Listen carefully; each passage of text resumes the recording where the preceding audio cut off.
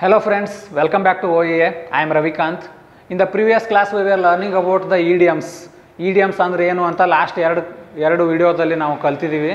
So ಇವತ್ತು ಕೂಡ ನಾವು ಆ ವಿಡಿಯೋವನ್ನೇ ಕಂಟಿನ್ಯೂ ಮಾಡೋಣ. ಅದರಲ್ಲಿ ತುಂಬ ಇಂಪಾರ್ಟೆಂಟ್ ಆಗಿರುವಂಥ 5 idioms-ನ ನಾನು ಇವತ್ತು ಕವರ್ ಮಾಡ್ತೀನಿ. ಈ idioms ಎಲ್ಲ ಕಾಂಪಿಟೇಟಿವ್ ಎಕ್ಸಾಮ್ಗಳಲ್ಲಿ ಕೇಳಲಾಗುತ್ತದೆ. ಇಲ್ಲಿ ನೋಡಿ, important idioms for SBI, IBPS, SSC, PSI, IAS and KAS ಅಂತ ಹಾಕಿದ್ದೀನಿ. ಯಾಕಂದರೆ ಇದು ತುಂಬ ಸಲ ಕೇಳಿರುವಂಥ idioms. 5 to 7 times ಫಸ್ಟ್ ಇಡಿಯಮ್ನ ಕೇಳಿದ್ದಾರೆ. What is this first idiom? Take the bull by it's horns ಅಂತ. Take the bull by it's horns ಅಂದರೆ ದೃಢವಾಗಿ ಸಮಸ್ಯೆಯನ್ನು ಎದುರಿಸು. ಲೈಫಲ್ಲಿ ಎಷ್ಟೋ ಚಾಲೆಂಜಸ್ ಬರುತ್ತೆ, ಎಷ್ಟೋ ಸಮಸ್ಯೆಗಳಿರುತ್ತೆ. ಸೊ ಆವಾಗ ನಾವೇನು ಮಾಡ್ತೀವಿ, ಆ ಸಮಸ್ಯೆಗೆ ಹೆದರಿ ಓಡಿ ಹೋಗಬಾರ್ದು. ಸೊ ಈ ಇಡಿಯಮಲ್ಲಿ ಏನು ಕೊಟ್ಟಿದ್ದಾರೆ?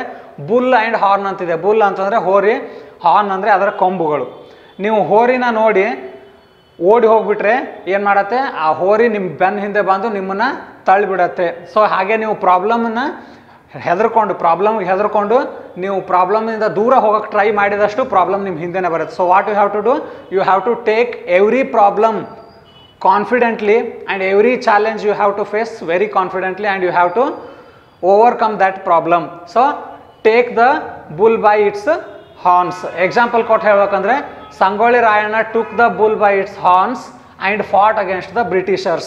ಅವಾಗ ತುಂಬ ಪ್ರಾಬ್ಲಮ್ ಇತ್ತು, ಆದರೂ ಸಂಗೊಳ್ಳಿ ರಾಯಣ್ಣ ಏನು ಮಾಡಿದ್ರು, ಅವರು ಬ್ರಿಟಿಷರ ವಿರುದ್ಧ ಕಾನ್ಫಿಡೆಂಟ್ ಆಗಿ ಅವ್ರ ವಿರುದ್ಧ ಹೋರಾಡಿದರು. So Sangolli Rayanna took the bull by its horns ಅಂತ. ಯಾಕಂದರೆ ಅದು ಪಾಸ್ಟಲ್ಲಿ ಹೇಳಬೇಕಾದ್ರೆ take the bull by it's horns ಇರೋದು took the bull by it's horns ಅಂತ ಆಗುತ್ತೆ. ನೆಕ್ಸ್ಟ್ ಇನ್ನೊಂದು example ಕೊಡ್ಬೇಕಂತಂದರೆ, my friend was unable to speak English, so he took the bull by it's horns and learn how to communicate fluently in English. ಈ ಥರ ಹೇಳ್ಬೋದು. ಇದು ತುಂಬ ಸಲ repeat ಆಗಿದೆ, ತುಂಬ ಇಂಪಾರ್ಟೆಂಟ್ ಇದೆ. ಮುಂದಿನ ಎಕ್ಸಾಮ್ಗಳಲ್ಲಿ ಕೂಡ ಈ ಥರ ಇಡಿಯಮ್ಸ್ಗಳು ಕೇಳ್ತಾರೆ. So next will go to second idiom, that is make the mountain out of mole hill. ಅಂದ್ರೆ ಏನು? ಇಲ್ಲಿ ಮೌಂಟೇನ್ ಮತ್ತು ಮೋಲ್ ಹಿಲ್ ಅಂತ ಇದೆ. ಮೌಂಟೇನ್ ಅಂದರೆ ದೊಡ್ಡ ಬೆಟ್ಟ, ಮೋಲ್ ಹಿಲ್ ಅಂದರೆ ಸಣ್ಣ ವಸ್ತು. ಸಣ್ಣ ವಸ್ತುನ ದೊಡ್ಡದು ಮಾಡಬೇಡ ಅಂದಂಗೆ ಇದ್ರ ಮೀನಿಂಗ್. ಸೊ ಇದ್ರ ಅರ್ಥ ಏನಾಗುತ್ತೆ? ಕಡ್ಡಿಯನ್ನು ಗುಡ್ಡ ಮಾಡು ಅಂತ ಆಗುತ್ತೆ. ಇದನ್ನು ನೀವು ತುಂಬ ಜನ ಮಾಡ್ತಿರ್ತಾರೆ. ಸಣ್ಣ ವಿಷಯ ಇರುತ್ತೆ, ಅದನ್ನು ದೊಡ್ಡದಾಗಿ ಹೇಳ್ತಿರ್ತಾರೆ. ಇಲ್ಲೇನಿದೆ ಎಕ್ಸಾಂಪಲ್ ಕೊಡ್ಬೇಕಂದ್ರೆ, ಮೈ ಗ್ರ್ಯಾಂಡ್ ಮಾ makes the mountain out of mole hill and always complaints. ನಮ್ಮ ಅಜ್ಜಿ ಏನು ಮಾಡ್ತಾರೆ, ಅವರು ಚಿಕ್ಕ ಒಂದು ವಿಷಯ ಇರುತ್ತೆ, ಅದನ್ನು ದೊಡ್ಡದು ಮಾಡಿ ಯಾವಾಗಲೂ ಕಂಪ್ಲೇಂಟ್ ಮಾಡ್ತಾ ಇರ್ತಾರೆ. ಇನ್ನೊಂದು ಎಕ್ಸಾಂಪಲ್ ಹೇಳ್ಬೇಕಂದ್ರೆ, ಈಗ ನೀವು ಎಲ್ಲೋ ಒಂದು ನಿಮ್ಮ ಫ್ರೆಂಡ್ ಇರ್ತಾನೆ, ಅವನಿಗೊಂದು ಚಿಕ್ಕ ಒಂದು ಸ್ಮಾಲ್ ಆಕ್ಸಿಡೆಂಟ್ ಆಗಿರುತ್ತೆ, ಅದನ್ನು ದೊಡ್ಡದಾಗಿ ಹೇಳ್ತಿರ್ತಾರೆ. ಸೊ ಅವಾಗ ಏನು ಹೇಳ್ತೀರಿ ನೀವು?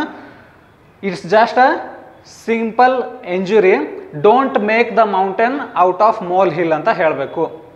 Okay, so the next one is hold your tongue R zip your mouth R button your mouth ಅಂತ. ಇದು ಸೇಮ್ ಮೀನಿಂಗ್ ಕೊಡುತ್ತೆ ಮೂರು ಕೂಡ. ಏನರ್ಥ?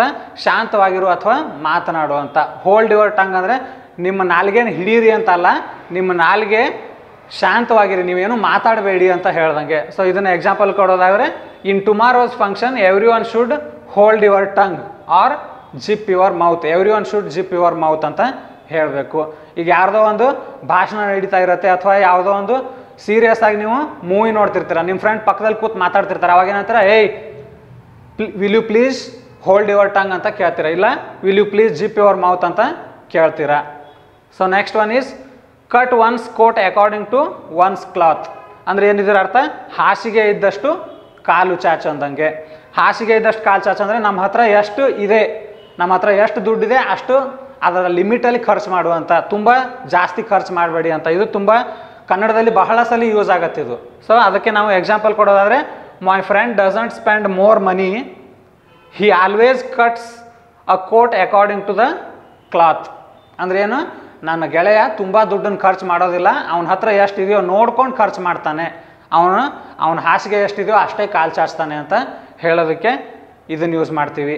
Next one is once in a blue Moon. ಇದು ತುಂಬ ಸಲ ಕೇಳಿರೋದು, ಇದು 2-3 ಸಲ ಕೇಳಿದ್ದಾರೆ. ಆಮೇಲೆ ವೆರಿ ಇಂಪಾರ್ಟೆಂಟ್ ಕೂಡ. Once in a blue Moon ಅಂದರೆ ಅತಿ ವಿರಳವಾಗಿ ಯಾವುದಾದ್ರೂ ಕೆಲಸ ಆಗ್ತಿದ್ರೆ ನಾವು it happens once in a blue Moon ಅಂತ ಹೇಳ್ತೀವಿ. ಅದು ಹೇಗೆ ಅಂದರೆ, Bangladesh wins the matches once in a blue Moon. ಅಂದರೆ ಬಾಂಗ್ಲಾದೇಶ್ ಕ್ರಿಕೆಟ್ ಟೀಮ್ ಏನಿದೆ ಅದು ಅತಿ ವಿರಳವಾಗಿ ಮ್ಯಾಚನ್ನು ವಿನ್ ಆಗುತ್ತೆ ಅಂತ ಹೇಳೋದಕ್ಕೆ Bangladesh wins the matches once in a blue Moon ಅಂತ ಹೇಳ್ತೀವಿ. ಇಲ್ಲ ನಿಮ್ಮ ಗೆಳೆಯ ಯಾರೋ ಒಬ್ರು ಇರ್ತಾರೆ, ಅವರು ಕ್ಲಾಸಿಗೆ ತುಂಬ ವಿರಳ ಅಂದರೆ ವಿರಳ, ಒಂದು ವರ್ಷದಲ್ಲಿ ಒಂದು 3-4 ಸಲ ಬಂದರೆ ಅದೇ ಜಾಸ್ತಿ ಆಯಿತು. ಅಂಥ ಟೈಮಲ್ಲಿ ನೀವೇನು ಹೇಳ್ತಾರೆ, my friend comes to college once in a blue Moon ಅಂತ ಹೇಳ್ಬೋದು. ಸೊ ಈ 5 ತುಂಬ ಇಂಪಾರ್ಟೆಂಟ್ ಆಗಿರೋ ಇಡಿಯಮು, ಇದನ್ನು ನೀವು ಕಲಿಬೇಕು, ನೆನಪಿಟ್ಕೋಬೇಕು. ಮತ್ತು ಮುಂದಿನ ಎಕ್ಸಾಮಲ್ಲೂ ಇದರಲ್ಲೇ ಒಂದು 2-3 ಬಂದರೂ ಬರ್ಬೋದು.